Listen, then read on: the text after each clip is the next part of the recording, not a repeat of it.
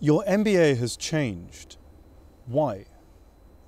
Well, we think the MBA was, the last time we redesigned the MBA was 5 years ago.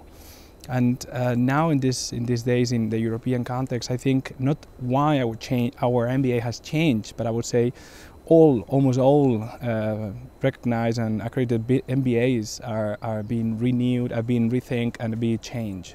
Okay, but if it's not broken, yeah. Why fix it? Well, you know, we have a professor at EADA that is saying if something works, change it, you know. And he's Frank Ponti, by the way. You've had an MBA for 20 years at EADA. How has it changed? Okay, the MBA, yes, you said, I mean, it started 20 years ago. We started offering the MBA in Spanish, where we had mainly a Spanish population. We also had people from Latin America. 10 years ago, that was the real change when it became the international MBA. And we started offering the international and the English group of the MBA together with the Spanish group. So this is the evolution from 20 years starting in Spanish. 10 years ago, redesigned totally and focused on the world, not only the Spanish world. And now, after a revision 5 years ago, this year we've been working heavily on really reposition the MBA of EADA. So do I have to be bi to study the MBA? I didn't get the question. Bilingual. Okay. Yes, I mean, you don't have to be bilingual. I mean, what we offer is two ways of starting the MBA. You could start the MBA in Spanish, you could start the MBA in English, and then after 6 months, the last part of the MBA will be offered in English. In order to do that, what we do is we make sure that the Spanish group has a good level of English, and during these 6 months, we will help them to be at the advanced level of English that we need to do the final part. I'm going to come in English, and I'm going to do the first 6 months in English. What if I never really get good in Spanish? I try, but it just doesn't work for me. Yeah, for the English participants, or the participants doing the MBA in English, this is an additional component that we offer. We think this is an advantage that we want to offer, being in Spain, but also with the strong connections to Latin America. You don't have to do subjects in Spanish. You'll do this as a language that will help you in your future career. Then in the social life of the MBA, where we mix a lot of activities with all the MBA community, you will have people that are Spanish speakers. So in the more, let's say, relaxed area of the MBA, the social life, you could learn and speak Spanish, but the program will be offered in English. As an exchange student in Mexico, if I really want to get into Latin America, why not go direct? Why come to Barcelona for a year? Yeah, I guess one of the advantages of a European program or a program offered in Barcelona, like the one that we offer, is that you won't be with only Latin Americans. And actually, there are very few, I don't know how many, actually very few programs in English in Latin America, full-time. So programs over there tend to be part-time for executives. If you come here, you will be, and I'm not talking about EADA, I'm talking in general to a European program or a program in Barcelona, you will be with people exposed to people from all over the world. Faculty members also coming from different parts of the world. So you will learn how to do business in the world, and you could be interested in the emphasis in Latin America. Some others no. So it's trying to tailor-made, which is the whole point, trying to personalize the education program that we offer. Latin America is a huge area. Do you specialize in some countries or some industries? Yeah, well, in Latin America, as you say, is very huge. I mean, we are talking about 600 million people over there in 12 different countries. We sometimes tend to think of one Latin American country, but this is totally wrong. Even we have 2 different languages, because in Brazil you don't speak Spanish. So in the areas or the countries where we are really strong, I would say is Colombia, Peru, Mexico and Brazil. Those are the countries where we work, and we have a lot of connections over there. Latin America may be booming. Spain definitely is not. Again, wouldn't it be better to spend more time really living in that emerging market, or in one of those countries you mentioned, than being in Spain where the economy is suffering? Yeah, I think this is an interesting question, no? About Spain. I mean, of course, Spain is a country that has as many other countries as diversity within itself. I would say we are in Spain. Yes, we are in a city like Barcelona. It could be as well in Madrid. Barcelona city is in good momentum. I mean, last week we were hosting the Mobile World Congress. You know, we are the capital for the world in mobile. We had the CEO of Facebook and the CEO of WhatsApp right the day after it was announced that Facebook was acquiring WhatsApp. But so things are happening in the city. Maybe they're coming here because it's cheap. I mean, you can do a conference in Barcelona because if Spain is suffering, then the cost of conference facilities will be lower. I don't think so. I mean, when you look at the prices in a hotel last week, you see that the prices are very expensive. I mean, we're talking about a 3-star hotel, 600 euros. And they just renewed the agreement, and it's going to be here for 4 other years. So, in terms of cost of living, I mean, it's not a cheap city, Barcelona. 85% of your graduates are working within 3 months. Yeah. How many are working in Spain? Yeah, this is interesting. We need to close the probably if you allow me to close the question. It's like how many international do we have?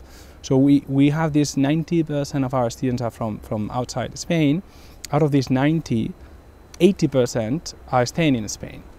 You know, so at the end of the day, the answer is 20%. But it's interesting to see that it's a very small proportion of our community that comes from Spain. We are focusing on trying to attract people from the world and educate them for the world. In terms of getting into EADA, yeah. I was very interested to see that I can do the GMAT and the other exams, and I have to get quite a high grade, or I can do EADA's own test. Is it easier? Well, in terms of the admission test, I think this is a dynamic that several business schools in Spain, the good schools, the accredited schools are following, if you wanna say. So you always have a GMAT option, but the schools also are offering, and I'm talking about 3 other business schools, or 2 other business schools mainly, they are offering also their own admission test. I would say it's not easier at all. The only thing is that you don't have to pay for it, you know, because we assume this responsibility, so you don't have to pay for it, and you cannot prepare it. It's based on your background. It's based on your grammar and numerical skills. I would naturally prefer to just get in, yeah. And I imagine that the school would prefer people to do its own test than the standardized GMAT or something. Yeah, at the end of the day, it's not that relevant for us whether they do the GMAT or our own test, because at the end of the day, it's a combination of different things that will guide you into the admission. And we always say that the critical point in the admissions process is the interview. So we need to find a match between your expectations and what we are here to offer. So that's why the interview plays a significant, a very critical role, and it doesn't really matter whether you have like a super GMAT test, you need to go through the interview. I see that girls are dressed very nicely in Barcelona, and the men are also very well turned out. Will I get in if I come in a nice suit or short skirt?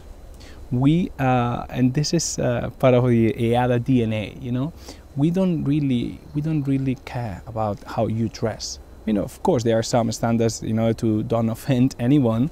They will ask you to follow, but we want based our assessment on the way you dress up.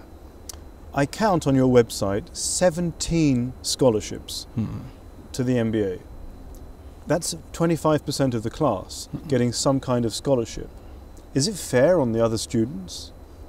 Well, I think it is. When you look at the scholarship scheme that we have, is always trying to follow this diversity idea, diversity standard.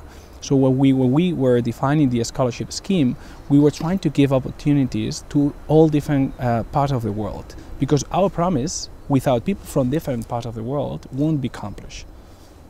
How much is a scholarship typically worth? Yeah, it's worth around 25% of the tuition fee. And what's the total tuition? The total tuition is 35,500 euros. So it's not insignificant, 25% of that. Yeah, we tend to say that it covers it covers your cost of living in Barcelona city. I'm confused by the motto, growing your potential. Potential's great, but I want a job. And we want you to get a job, because at the end of the day, we are not here to give you a piece of paper. We're here to help you to change or to advance in your career. This is the ultimate goal of the MBA. Change or advance in your career. If you end up having a nice piece of paper with excellent transcript, but no job, we have a problem. I'd like to change and advance. I don't want to change or advance. Okay, that's a good point, and that's right. You could change and advance, or even create your own business. How many of your graduates do that? This is growing. I would say is getting close to the 20% of our class is some way somehow starting up a business. And what sectors do they tend to go into, or it's diffuse? It's diffuse. I mean, I guess when they are setting up their own businesses, they are getting more into this something that is related to technology. But when they go for, let's say, company sector, then it's very, very, very diverse. When I set up my own business, I probably need some help, consultation, coaching. Does the school provide anything when I've left? Yes, definitely. I mean, we saw this trend 5 years ago, when we were focusing too much, well, not too much, but probably too much at that time, on career services. It's helping you to get a job, helping you to get a promotion. But then we realized some of our candidates were not using the service. And we were like, well, what's going on? Oh, where's the gap? And they were saying, I want to set up my own business, and the career services is offering me a job in one of these nice consulting firms. And that was the right momentum to set up the Center for Entrepreneurship. This is a center, this center is not the academic part of the entrepreneurship, but it's really connecting you with how to put an idea into reality. So it helps you to define and defend your idea, your business idea, and then what's very important for that, once you have the idea, you need the money. So also to help you how to put this idea into practice. And we are happy to say that after 5 years, we became even kind of an incubator of companies, and we are helping some ideas, some startups are being sponsored and supported by the EADA Business School. Consulting is a word that rings in my ear, because I see that most of your graduates become consultants, either by function or by industry. And historically, this was a consulting business. So I'm interested in, is consulting still a specialism in EADA, or do you prefer, I don't know, startups? Well, at the end of the day, it's not about what we prefer. It's about what our candidate, what our participant is willing to do. So it is true that in our DNA as an institution that was started as a consulting firm, so in a way it was both, it was a startup and it was in the consulting services. So we have some credibility in that sense, but it's true that we are supporting and giving support in a startup or in entrepreneurship. We are helping them to get into consulting firms. But this could change, and we should be smart enough to detect this change, detect this interest from our candidates in helping them. To look at the new course, you're talking about evolutions. Will I grow a new tail in EADA? Well, yeah, it is an interesting debate that we had in the team that was working on this elective evolution POD. Now even the admissions team is saying POD. What's POD is Paths of Development. So what we are trying to say is that yes, you will get the core of an MBA. You need to have it, because this is something that will have. It's a toolbox that you will need for your career. But at the same time, we want to go beyond that, and we see this by the evolution of the core MBA, and that's why.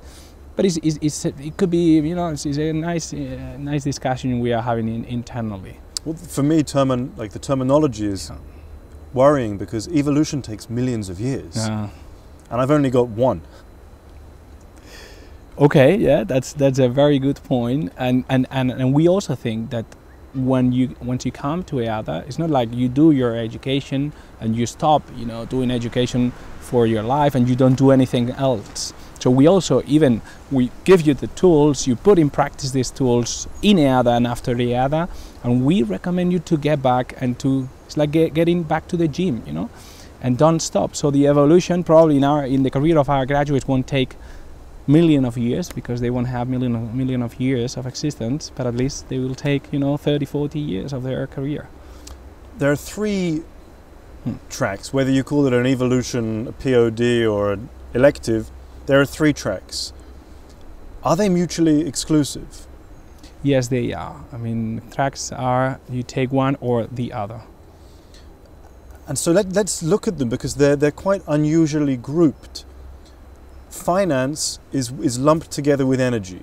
That's one track. What if I'm great in finance and I'm not very interested in energy? We think you will enjoy anyway in this specialization.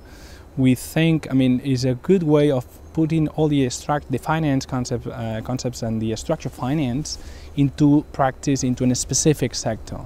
A sector that is critical. Energy is critical. Either you end up as an energy executive, or you do not work in the energy sector.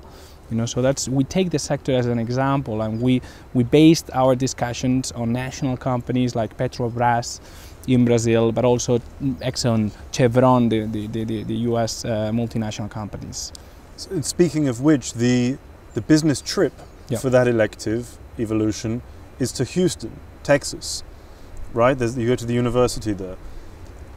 That's a kind of energy that's not really available in Spain.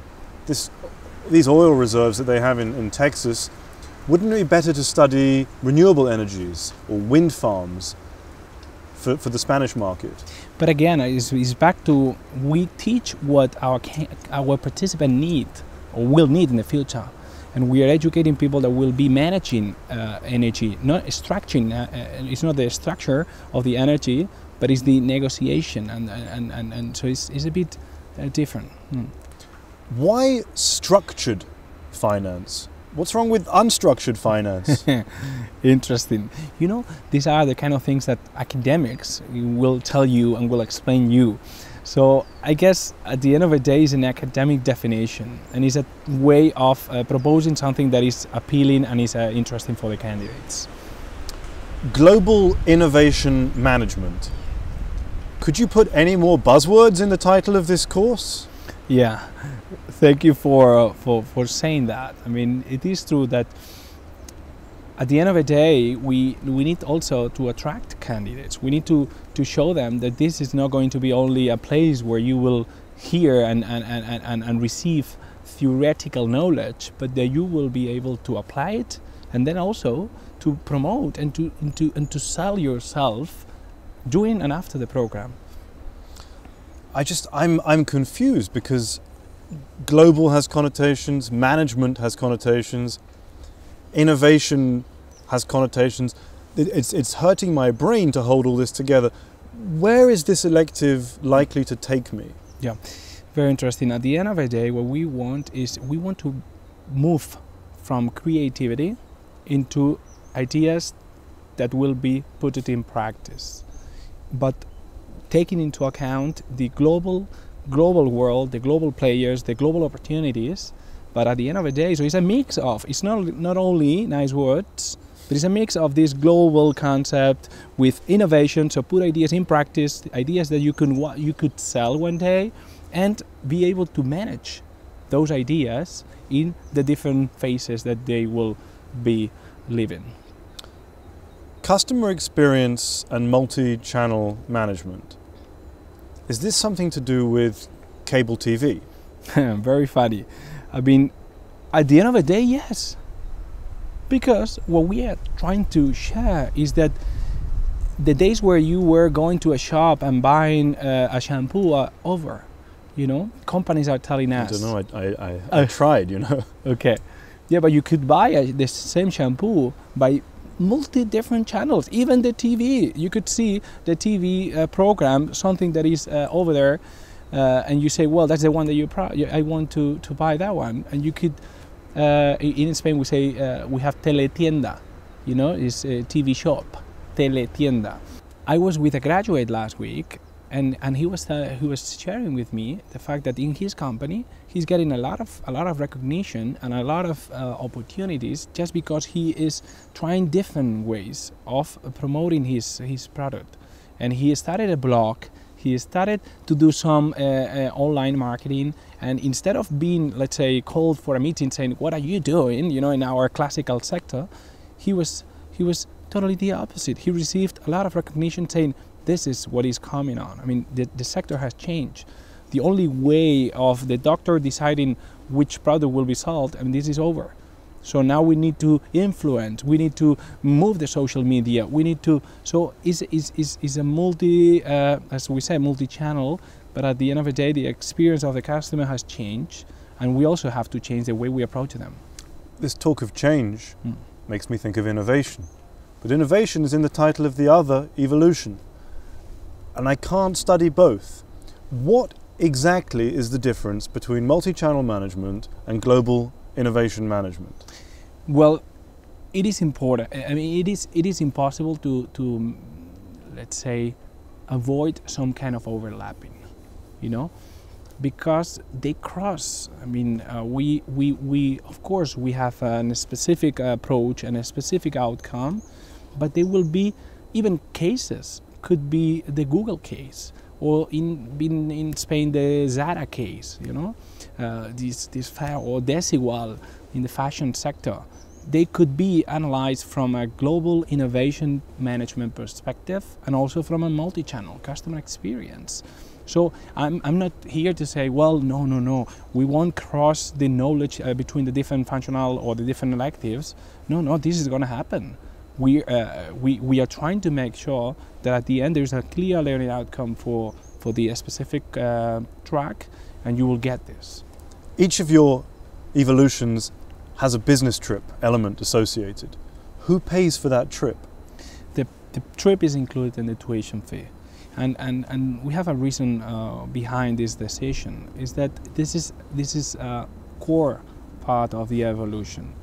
Actually, the trip has been decided together with the champion of the track, and the champion will make sure that there is a connection and is part of this elective. So that's why we need all our graduates to be going through this business trip, which is an academic and a professional business trip. The core course contains all the usual suspects: marketing management, operations, HR, decision making. Are you just ticking all the boxes in the core course? We, in terms of the way you read that in the website, on the brochure, I would say yes. Why not? Yes, we need to make sure that you have the basics and the fundamentals of management.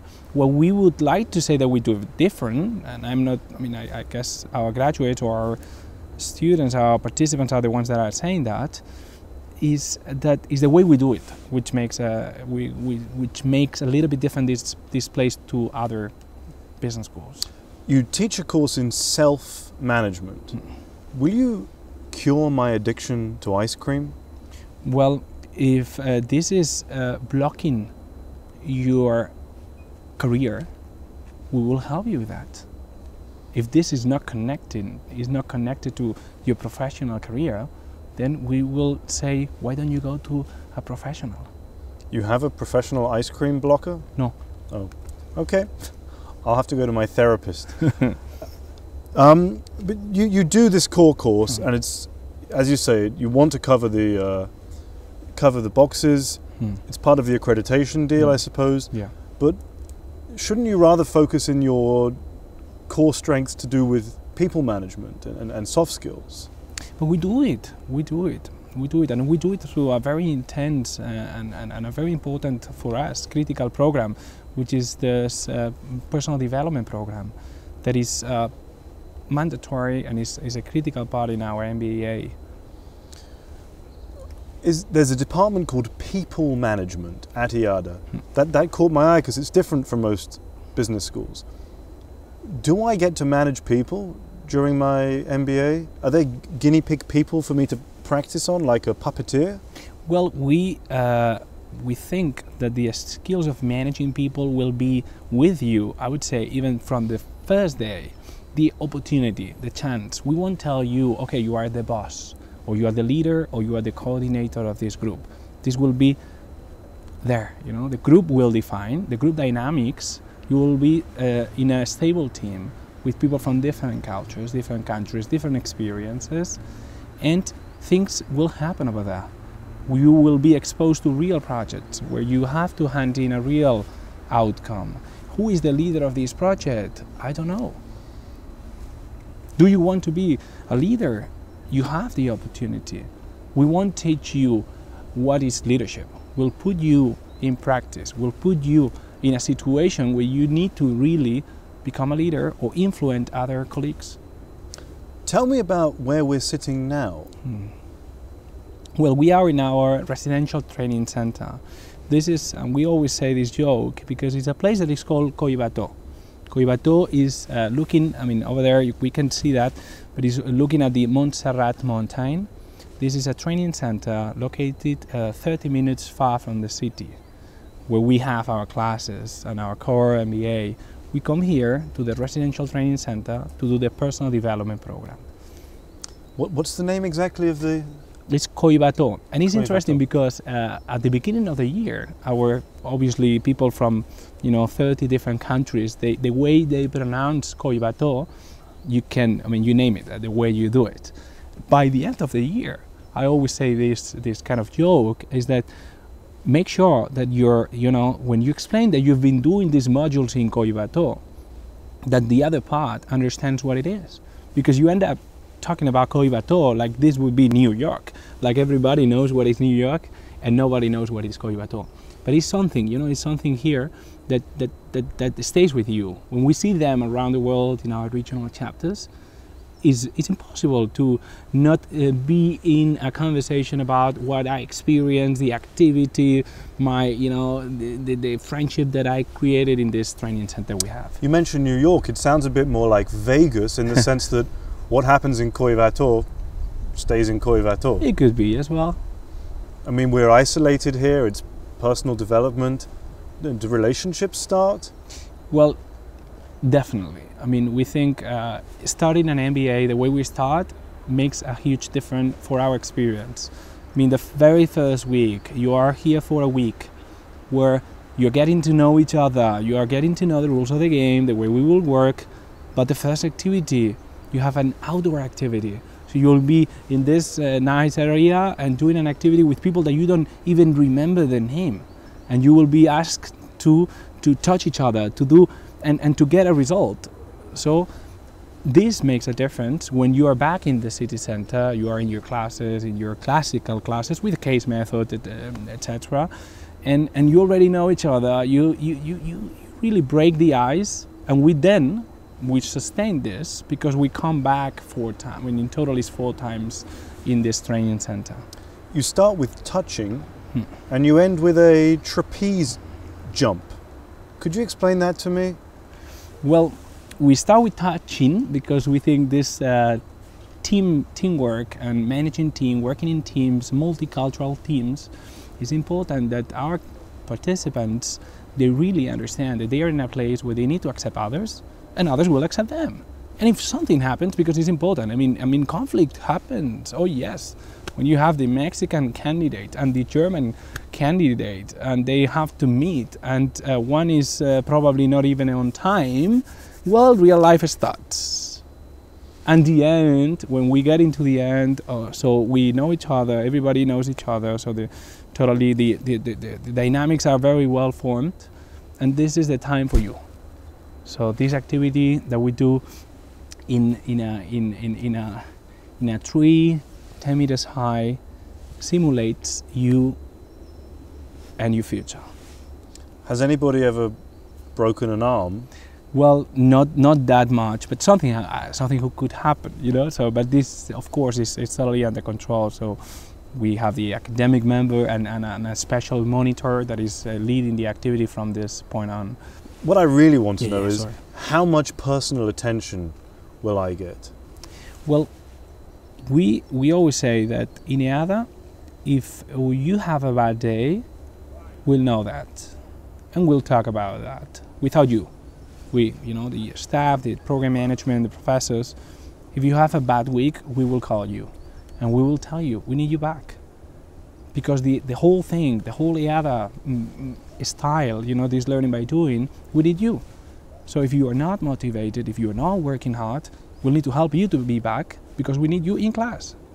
Professor won't tell you everything. Professor will ask you everything. So if you are there and you are not really into it, we need to do and find a way that you will be back with us. There's a lot of outdoor activities, different arrangements of groups, and role-playing. I love role-playing. What kind of roles do we play? Okay, well, we try to simulate situations that will happen in real life. So imagine that we have to do a negotiation activity. So we will give you a role, we will give you a situation that the other part will not know. The other part will have another situation, and we'll put them in practice. We'll put them working together to find an agreement and reach an agreement. And we will film this activity. So because when we go for simulations, role plays, we follow the Kolb method, which the idea is that... Which method? The Kolb. The Kolb method, basically what we do is we action, reflection, and then conceptualization. So, but we want to put you in practice, in action, without telling you much. You have your role, I have your role, okay, negotiate, you have 20 minutes to reach an agreement. And then the professor is following the session. When we do that, we will reflect on the activity. Okay, how did you feel? Well, he was very tough, he was very strong, it was very easy. You never know, no? Reflect on how was the activity. And then we will get back to the negotiation class. So, but instead of starting saying, okay, when you want to negotiate, you need to start by blah, blah, blah. No, we put you in action. That's what we want to do. Is it responsible just to start with an action? Oh yes, because this is a simulation. Is it responsible to put a pilot, future pilot in an airplane, you put them in a simulator? So, okay, yes, the simulator could fall and could have a problem, but not in real life. So we want them to fall, if they have to fall, in EADA and not in real life. I'm just thinking about the mentality, which is, the other schools of thinking say, well, first take stock of the situation, think about it, and then act. And you're saying, no, act and then reflect. Yes, we say that it's a combination, but we want this act first and reflect later, because many times in business life you will feel and you will be faced to these situations that are, and more now is what is happening in the world. So you need to find a solution to a problem that you never had. So there is no theory for this problem. When the problem will come, you should do A, B, or C. So this is what we're trying to do when we talk about this simulation. Of course, it's not the whole program about simulation, because if you want to do a finance class, you first need to learn the concepts and then be able to apply it. So we are not the whole MBA is simulating and then reflecting.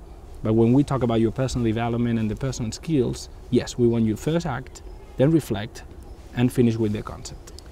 You talk about positive impact. I'm here to do business. Can I just skip the social project? You cannot. You cannot. It's part of the EADA proposal. But is it just for show? I mean, does it really help anybody? It's interesting because we've been learning this experience we always say learning by doing. In EADA, we also learn by doing. So we put the project more than 5 years ago in practice. We were following the Global Compact and the United Nations guidelines. In paper was excellent. In reality, we had a kind of a reality shock or check, because at the end of the day, you need to make something that has, this responsible spirit, but that also is interesting for participants, and there's a clear learning for them. So after these 5 years of experience, we have learned how to put something that will help you to develop not only your social spirit, which is not the purpose of the project, is we want to develop your entrepreneurial skills, your teamwork skills, your leadership skills, but with an final end that will support an NGO or will support some people that don't have these resources. So doing good means helping businesses that don't make a profit, or NGOs, or... No, basically it is very important. I mean, even the objective in the social project, you need to make profit. You need to make profit, because if you do the whole show and you are not able to support this NGO or this project that is here with us, you won't get the final outcome. So NGO doesn't mean losing money. Actually, an NGO without, you know, being stable won't succeed. So we are here also to make sure that the project has a positive outcome. How do you grade my social project? Okay, there's a combination. So, but there is a lot of emphasis on the final day. You know, there is a final day. This is like, okay, you have to do a lot of things in the way to get into the final day, where the final day you put in practice and you show to the society what you have achieved. Okay, and we have for this part actually is a 40% of the grade is on the final day. So what is your how much money did you get for this project, how many people did you engage, so etc., all the details depending on the social project per year. So the final day is critical, and then we evaluate as well the process and the document. But the document is not as important as the exhibition. The document is just a piece of paper that is a summary that will give us a written information of what you have done and achieved. So we'll evaluate the final day, we'll evaluate the process, the group dynamics, and the final document. EADA also has moved outside of Barcelona. They're up in the hills of Sant Cugat. If I want to get out of Barcelona, would I not just apply to EADA?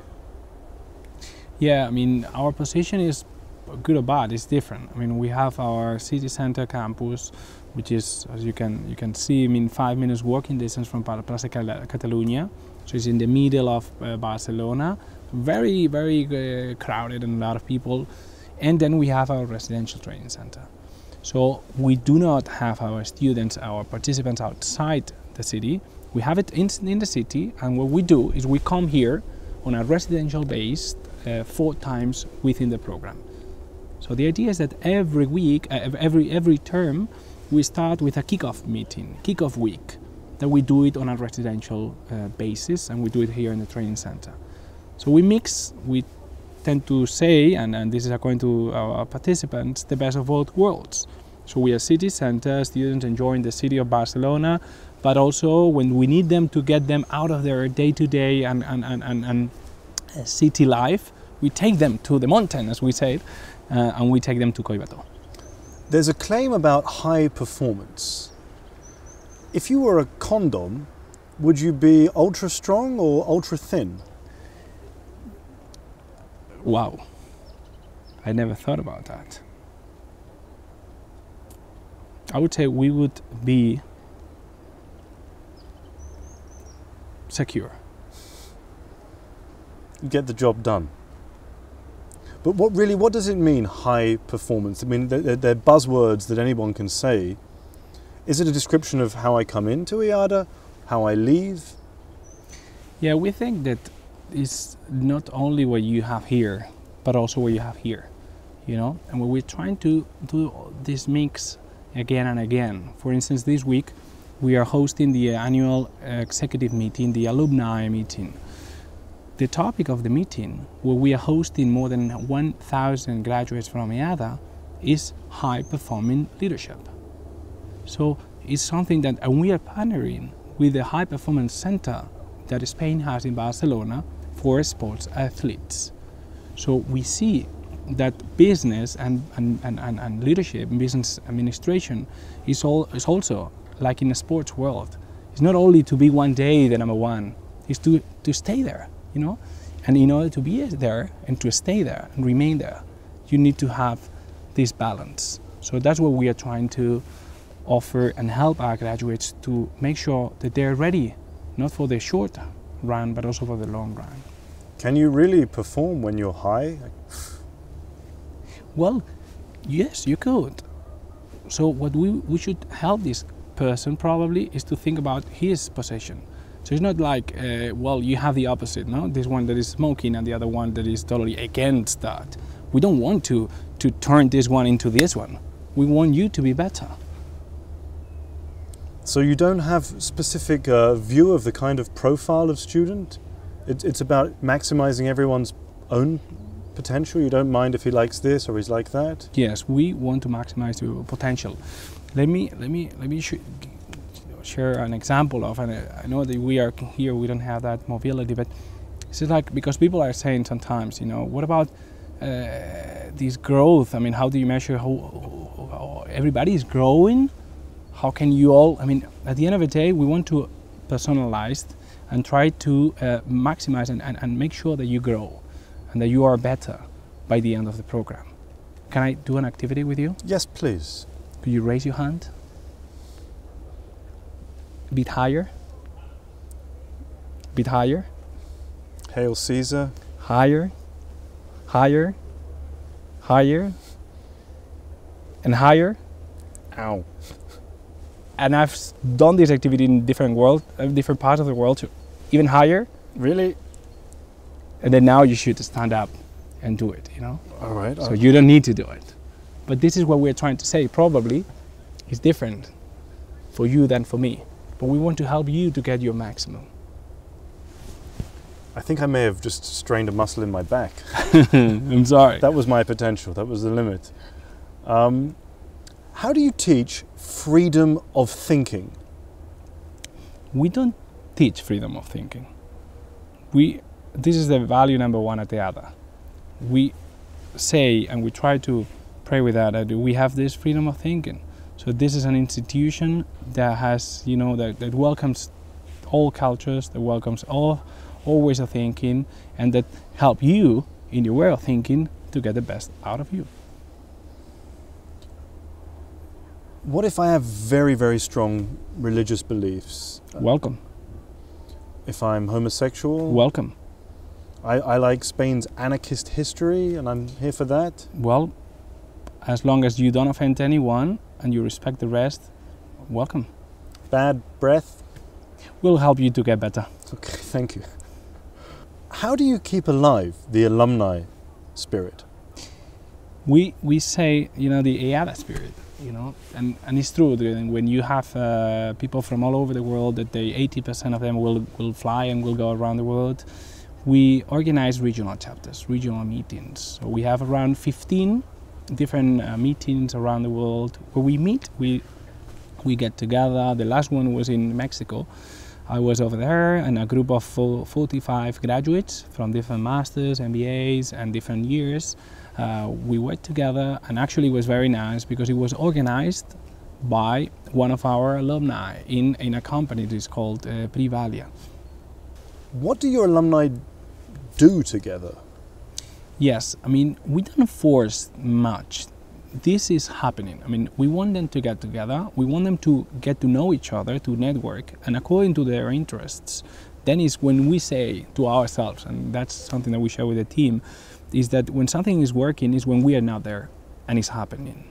And we had a lot of real life experiences where they, thanks to one meeting that the EADA said, okay, let's get together in this place this day, afterwards, and we have a magazine for them, so we follow their lives, we see that a business, you know, they joined forces, they created a company together. So that's what we try to make them feel part of the community, part of the school, get together, and then one-on-one basis we help, they need help, or we try to force and help them to get to know each other. In the course, in terms of my learning, what's the optimal balance of how much I learn from the professors and how much I learn from my fellow students? Well, that's a very good question, because in our case, this I would say is very well balanced. In some subjects, even from your fellow participants, you will even learn more than from your professors, and in some others, will be mostly focused on the professor. But we don't dare to say that you will learn as much as you learn from your professor. You will learn it from your colleagues. Okay, that was an easy one. What was EADA doing in 1957? Was founded in 1957. Under Franco's dictatorship? Yes, and it was founded by a woman, Mrs. Irene Vázquez, which is our honorary president, but together with Don Arturo Alsina. And they were operating under a Francoist dictatorship? Oh yes. Who were they working for? Who were they helping? They were independent consultants. So they started the business in a very difficult time for Spain, and under the leadership of Mrs. Irene Vázquez. So when we see nowadays that schools are getting into this leadership, personal development, or soft skills, we're very happy to hear that, because the school, by origins, was funded as a consulting that was specifically focused on that. So Mrs. Irene Vázquez is a clinical psychologist. So 54 years ago, the idea was to help organizations to achieve their goals, but through their people. And it's something that it is very, I mean, you feel it, and because it comes from the origins, you know, and we believe on that. The training center where we are 25 years ago was acquired, not as a nice equity, if you want to call it, but the right place to put in practice our methodology. Surely in business, people come and go, and the process is what matters, not the people. Yeah. And this is what we would like to say as well. You have professors that have, you know, new professors and old professors, but something is here, and when the new ones are coming, they know that this way of teaching, this methodology, this for participant first, you know, and priority on this one-to-one education, something that you need to cope with that. But I'm saying something a little bit different, which is, in an organization, any organization, people have to be replaced. People die, people move countries. Surely the processes in the organization, the functions, are more important than the individual people inside. Yes, I truly believe on that.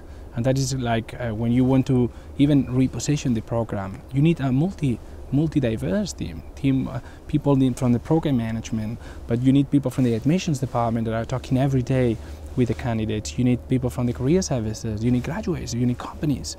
So, of course, we need to get not only one idea, but also, you know, the whole stakeholder analysis. Are you a business or a school?